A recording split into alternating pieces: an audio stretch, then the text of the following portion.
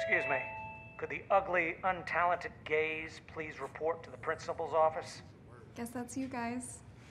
Hello, Principal Myers. First of all, I want to say God bless Shut up, you know why you're here. I don't, actually. For committing a crime against Jeff, our quarterback and the most good-looking, all-American, red-blooded, muscular man this town has ever seen. Sir, please look in the mirror. Shush. Okay. The homecoming game with Huntington is nearly a month away.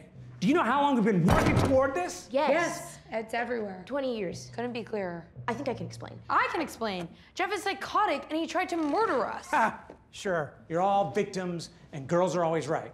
Yeah, actually. How come you can't buck up and learn to protect yourselves without running somebody over? Maybe it's because we're small and he's giant, so we needed to use a little machinery. Did you ever think of that, sir? Can we just explain Maybe I ourselves? should buy a gun. Okay, what? Don't buy a gun. Nobody said buy a gun. Can we just calm down, Zip it. everybody? You know what? What?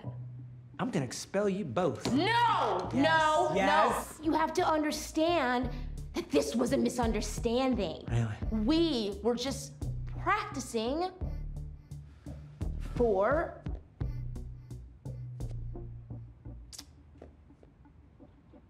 a self-defense club.